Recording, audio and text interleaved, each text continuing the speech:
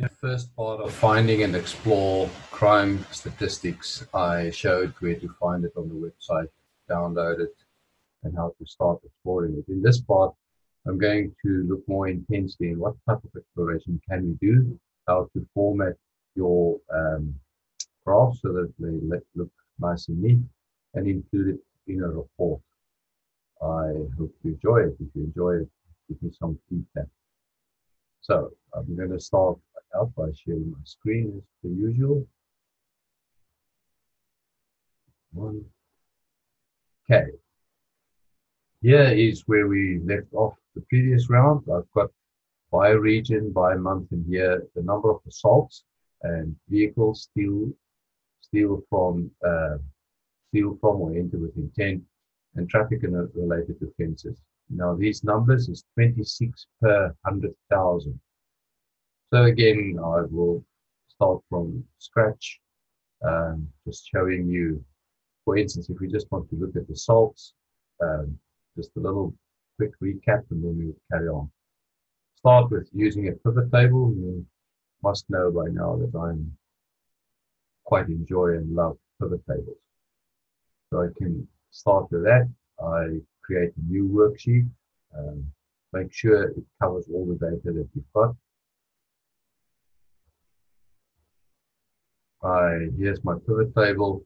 So what the kind of thing I want to do is put on a filter by region, and then put on month and year, and then say for instance I want to look at the assault. So this is and as you can see here, at the moment it doesn't make sense because it's a sum of assaults, and a better way to do this is by the average ratio of assault. And it might be better if I put the region down here so you can get a better feel for it. And I can also go here and ungroup this so they can see it on the lowest level. And there you can see it's now on the lowest level. Let me quickly do a graph of this. Insert. Now, if it's time related, we always want to draw a timeline. It's quite important that you don't do the bar chart, but the timeline. Whenever data is time related, I'll repeat again, the typical graph that you want to draw is a timeline. Now, and this is the graph that you've seen in the previous video as well. So I can now start to explore it, and I can, for starters, decide, okay, maybe I just want to show the northern graph for starters, but you can see here that the ratio of assaults in the northern area is much bigger than in any of the other areas. I can arbitrarily switch it off by clicking on this button and say, okay, I want to take northern out so that I can explore the rest of the data. I can report on northern. Maybe let's just do that. Let me just go step by step. Northern. First of all, let me just format the graph in the way that I like formatting graphs. So what I do is I click on this area here and go format chart area, which is the background, and I tend to fill that by sort of a light blue, something of my choice. I'm going to make it just blue gray, and then I want to fill this part, format the plot area, and I want to fill it with a solid white. And that gives me quite a nice graph. What else do I normally do with this graph? I give it a proper title. How do I do that? Click here. The option for a chart title. And I also want access titles. Okay, so I can now edit this. Line chart, timeline, line chart, the assault rates in the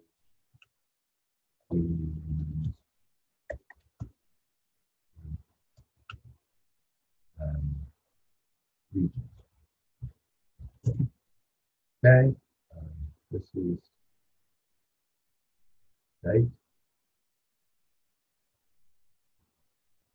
date, and this is crime ratio.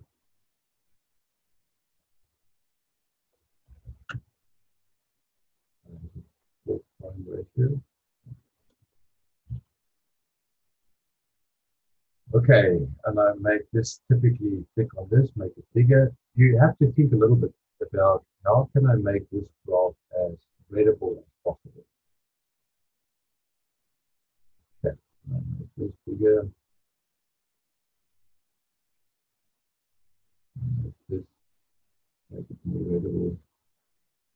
Make this type more readable. Type. Okay, so to create a little report on this, I can Control C, and this is the way I normally do it. Create a new Word. And whenever I notice something that I want to report on, I cut and paste it, Control C, and I generally paste it as a picture, which is the last option right here, which allows me to shape it in any way, and I know it will stay that way. Okay, so there's my first graph, and I can come and add some words around it just now. Now I might want to, before this graph, now that I think about it, I want to give an overall picture of crime rates for these things. So I need to document quickly. I'm looking at assault, and I want to do what is the overall crime rate. So first of all, I'm going to change this graph a little bit so that this becomes just a total figure. How do I do that? Here's my, okay. Sometimes you lose the list of no, click in your table.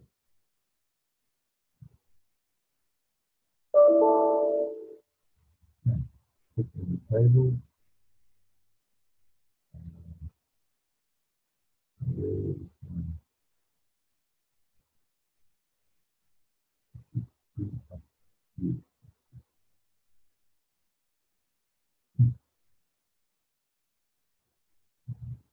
Yeah, just as well you see now that sometimes when you stuck, you develop never mind. Oh, there, pivot table analysis. That's what I'm looking for. I'm looking for the field list, and here's my field list. So what I want to do is remove all the regions, and that should just give me one overall view. I'll click on that, Control C, go to my Word document, and click that overall. And the next one is broken down by region. Okay, the next step is by looking at this graph, I can see there's two regions that is for the first going back the region there. Region, yeah,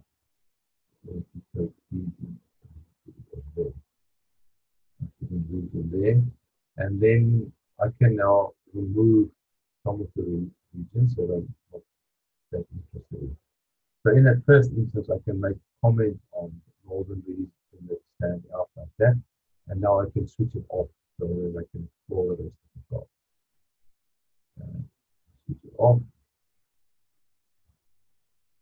Now I look and I can see that the blue region and the yellow region is quite distinctly different. The blue region is the lowest one, and that happens to be Brisbane, and the high one is set. The high one now that's left over South.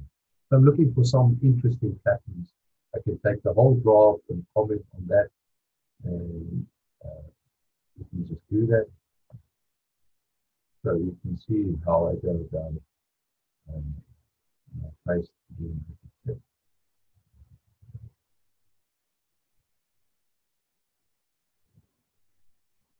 So in it, if you look at my LinkedIn profile, it says storyteller, data scientist storyteller. So you need to develop a story here. So what is the story that I want to tell here? It's the northern region. And I can then comment on, as I just done, either the yellow region and the blue region, because they're distinctly different.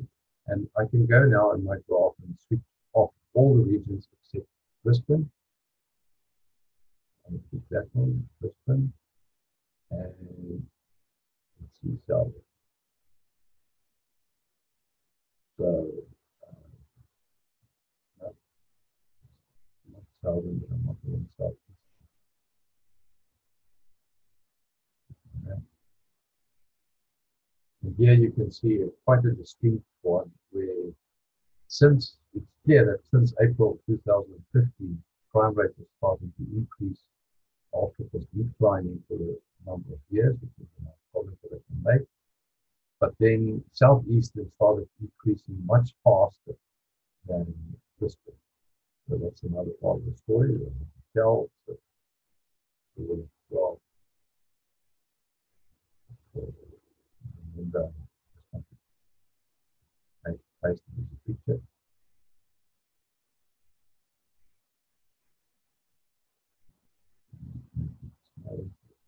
Page,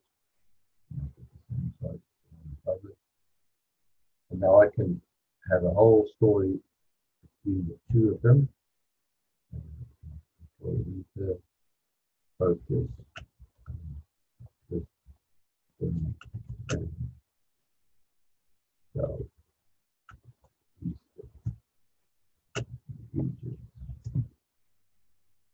and I can now contrast the two areas.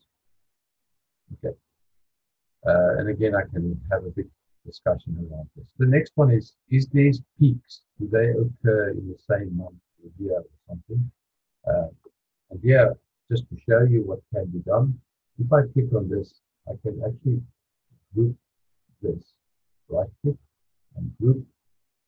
And I want to click now on quarters and years and take months off. And now it gives me a little bit of a cleaner graph, which I can again make sure I can copy it off. So you can always delete some of these graphs when you finally put the report together, isn't it?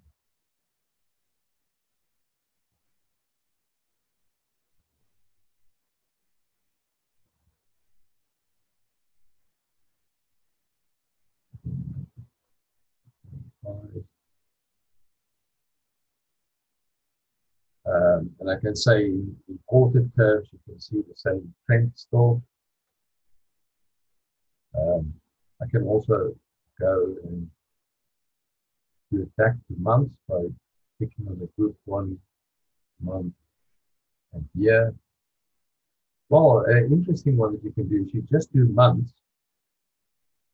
You can see that overall the peak is in March and November for southeastern area, and March and either October or December in the Brisbane area. So I can do this. You get the picture, yes?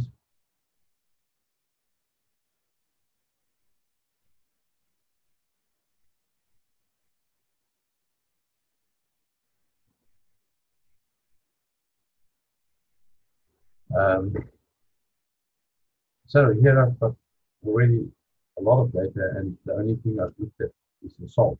I can do a similar exploratory one for vehicles that I've extracted as well. You can see what else I can do.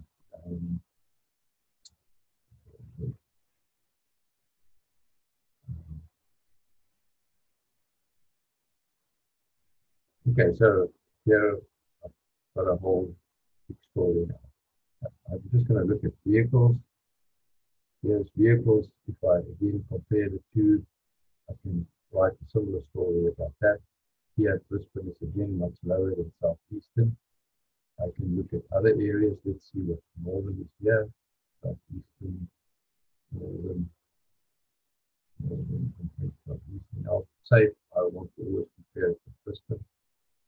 And in fact, with vehicles, you can see that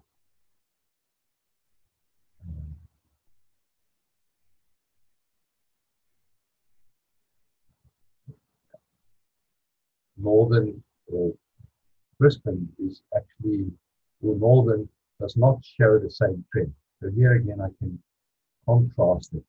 One way to make a graph quite neat and nice is to format the axis and make it to just call the data 40 to 70. So I can change the minimum level here.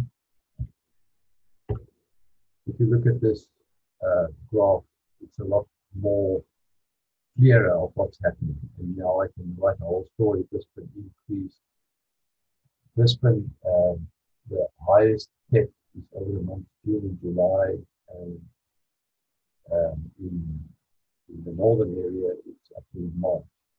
Again, I can do this over all the months and years by clicking on group and click on years as well.